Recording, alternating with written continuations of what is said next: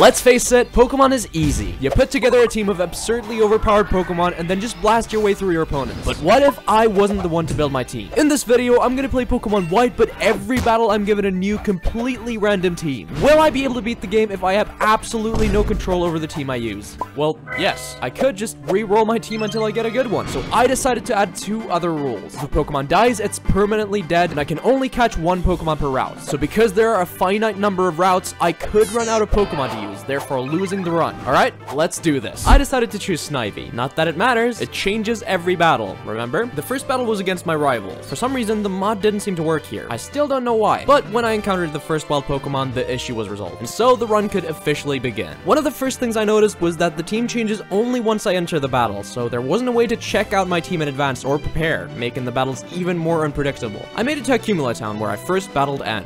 Let's see how this turns out. Max, what are you? A Burmy. What?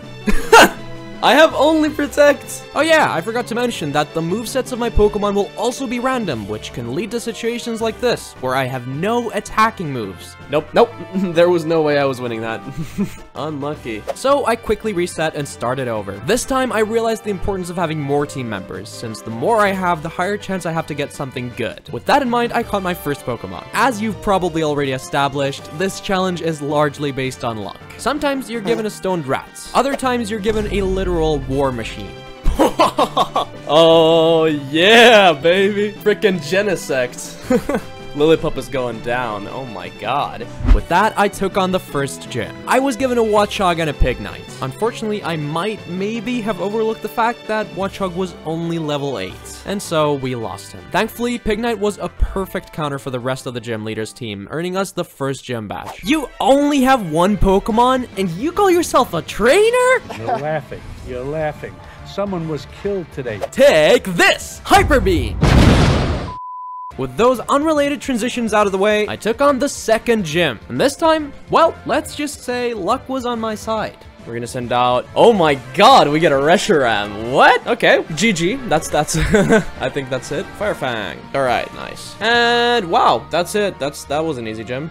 Okay, great. Dire Hit! In Unova, it's called Dire Hit. Every 60 seconds in Africa, a minute passes. Alright, enough with the funny dialogue. Let's take on the third gym. I started out with a Sandslash. Not too shabby. But when I checked my party... Oh my god, we have a Victini. Yeah, I probably don't need to explain how this fight ended. I love RNG. Alright, buckle up, because at this point, the run suddenly took a steep turn and became a lot more difficult. I realized that the further I progressed in the game and the difficulty increased, getting unlucky would become a lot more unforgiving. Getting a team of Rattata at the first gym might not be too much of a setback, but getting that same team against the champion would not end well, and this really started to show. In fact, you can actually see the very moment I realized this. It's fine, we can just do that. Alright, we have Dragon Pulse. That's pretty freaking good. Let's kill this Emolga. Great. First Pokemon down. I finally managed to take down Elisa's first Emolga, but at this point, my team is already quite worn out. I needed a stroke of luck to outlive the second one. Dragon Pulse? Come on. Take it out. Oh, we get a critical hit! Very nice. Well, we almost had her. I'm forced to switch into Sandile, who, thanks to his Intimidate ability, lowers Emolga's attack. Elisa heals again, so I decide to safely lower his attack using Sandile's Intimidate and then switch into Volcarona, who now doesn't take much damage from Emolga and can finally end that stupid flying rat. Whew, okay, now that that's over, and I forgot about Substrika. Come on, don't do much, please. Don't do much, don't do much. Oh! No! Well, that put me in a tough position. I end up sacrificing Volcarona for a clean switch into Sandile to lower Zebstrika's attack. The only way I saw myself winning this was by stacking a couple other teammates for the sake of lowering Zebstrika's attack with Intimidate. Okay, triple attack drop and a speed drop thanks to Paralysis. That's exactly what I needed. It is what it is. They both did their job. And now everything relies on Bantha. I have Bulldoze. Come on. Zebstrika's paralyzed. Okay, she was gonna go for quick attack, wasn't she? Quick attack. Yes! Okay, the attack drops coming clutch. Bulldoze. Oh my god, we pulled through. I've played Black and White countless times and know these games like the back of my hand. Despite this, I always forget at least one of the million rival battles in this game. At this point, it was tradition, so unprepared and with only 4 Pokemon, I'm forced to take on Charon. Well, surely I would get at least a decent team in this difficult situation.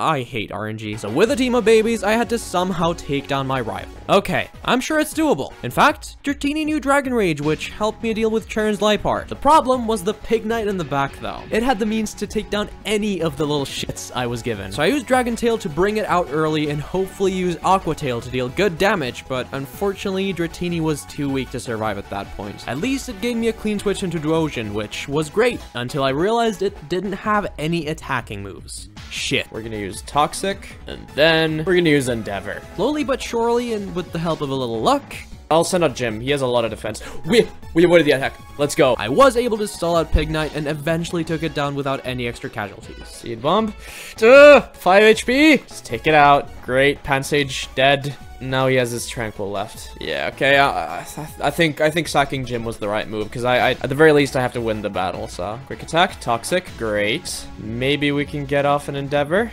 Quick attack. No, wait, what? Since didn't really do that much damage. Wow, okay, never mind. Okay, whew. With only 2 remaining Pokemon, I made it to Driftville City, caught 2 new Pokemon in the nearby routes, and with a total of only 4 Pokemon, challenged Gym Leader Clay. Alright, I only have 4 Pokemon, so I'm in desperate need of a very good matchup. Give me something good right now. Really? That's honestly such a middle finger to my face. Great! Another pile of garbage! I had a couple decent Pokemon, but this was definitely not an ideal situation. I tried dealing some damage with Elekid using a combination of Magnet Rise and Endeavor, but Clay just healed and struck down Elekid on the next turn. This meant the whole run depended on 3 mediocre Pokemon. Though to my surprise, Girder actually dished out some decent damage. Okay, maybe we can bulk up against the Palpitoad. I won't get too greedy. I'm just gonna attack it with Brick Break. Maybe it's gonna be... Oh, so close.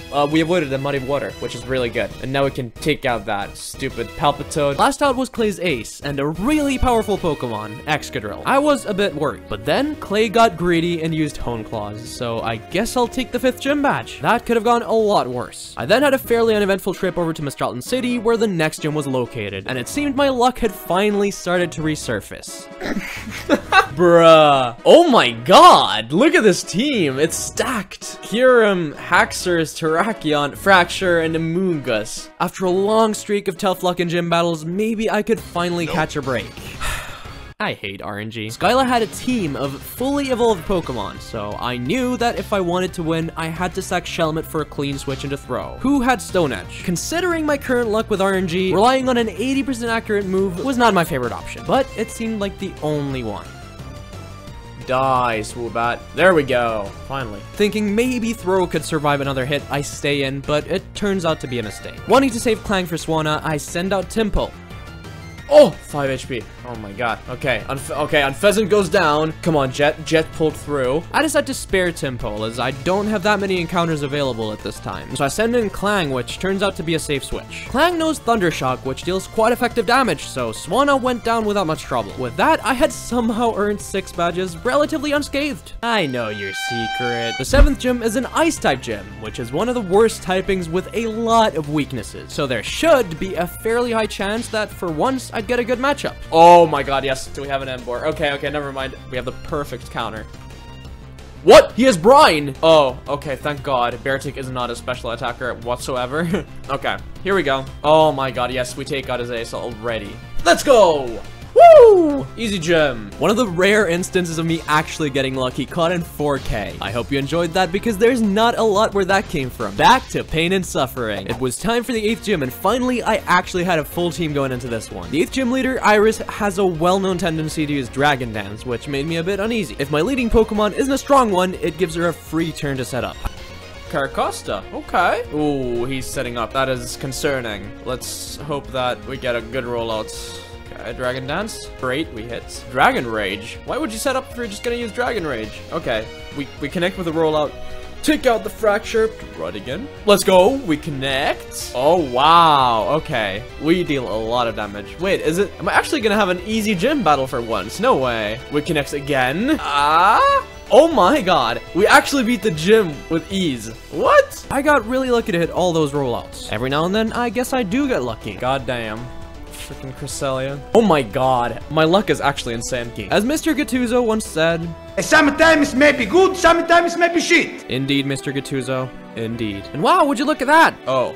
Oh god. Oh god. What the f— okay. Simisear. Fuck. That did nothing. Why did that do so much damage? I'm gonna have to sack Dingle. Yeah. Well, I have jets. Really? Let's go! Okay. Okay, Simisear's down. Come on, please, one shot. If we can one shot. If we could one shot. Oh, Toad. The Elite Four and Plasma bosses will, to no surprise, be the most difficult part of this challenge. Their teams are so strong that one unlucky team would most likely be a run-ender. As always, I took on Chantal first. Okay, Alamola. Interesting. Chandelure, okay. We have Maractus, we have Gulurk, Metang, and Cranidos. Not a bad team. My team was actually pretty decent, though turns out that Alamola actually sucks. And I thought people didn't use it because, well, look at it. It is still able to deal with Cofagrigus. And Maractus was pretty much the perfect counter for Jellicent. Oh, Chandelure. Oh god. Yeah, it's gonna go for a fire type move now. And I'm pretty sure I'm faster, so. Yeah, Fire Blast. It did a lot, though. We are faster. Good. No! No! No! Dude! No! Oh, man. Ah, that's unlucky. That is literally 1 HP. I only have 5 Pokemon going forwards. Yeah, okay. There we go. Great. Losing a team member this early in the league was brutal because it not only meant I had less firepower, but also a lesser chance to get a good Pokemon on my team. Next was Grimsley. Great. A Herdier. A Duwat. Okay, a Tornado. That's Tornadus. A Pupitar. A Beartic. And a Weedle. We have a Tornadus, though. That's pretty good. Finally, I had a little bit of luck. Okay, we're gonna take out the Scrafty. Crocodile. Oh my god, he did a lot of damage. Well, we're gonna use Superpower. Let's go. Okay, Crocodile. That's a massive threat neutralized. Lipard. Okay. It's gonna use Fake Out. Night Slash. What? We have Icicle Crash, though. Oh, close. Full restore. Okay. Don't do this to me. Don't do this to me. No. Jeez, snap out of it. Stop simping, okay? Yes! Let's go! Does he have another Pokemon? Oh my god. Ah, Metal Claw, please, live, please. Let's go! 8 HP! Okay, Superpower, outspeed, please, we outspeed. Come on, come on, come on, come on. Let's go! We actually pulled through. The following 2 Elite Four battles were fairly uneventful. Both times I got mediocre teams that still did the trick, so I was able to make it to the Champions Room. Ooh, Castle. Here we go. Ooh, this is the most epic scene in Pokemon. Let's go! Damn, you guys are fucking awesome. So came the Plasma boss fights. It all came down to this. Surely this time I would get a good team. Really? Really? I hate RNG. So much. Oh my god. What the f— We have a Gigalith, an Emolga, a Credilli, that's the name, and a Tepig. Well, Waterfall. And he's faster. Oh god.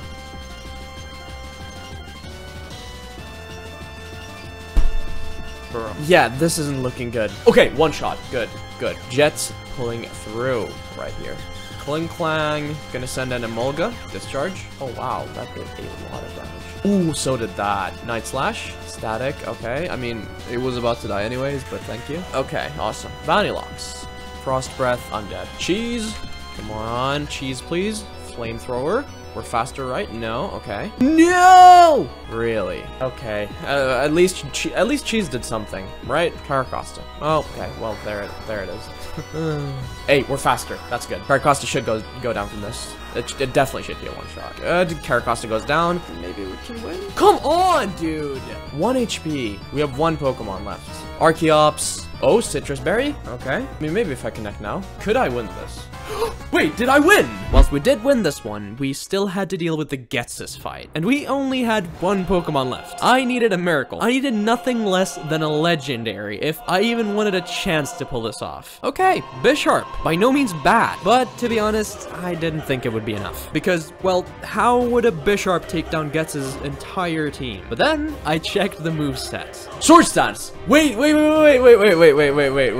Okay, the moves aren't amazing. We have Brick Break. Brick Break is huge. Payback and Metal Claw are pretty shit. But Sword Stance, because Cofagrigus can't hit us. We can use Sword Stance, and then maybe Sweep. Hopefully. Though Jet isn't very fast. So I don't know how that'll go. But let's go for it.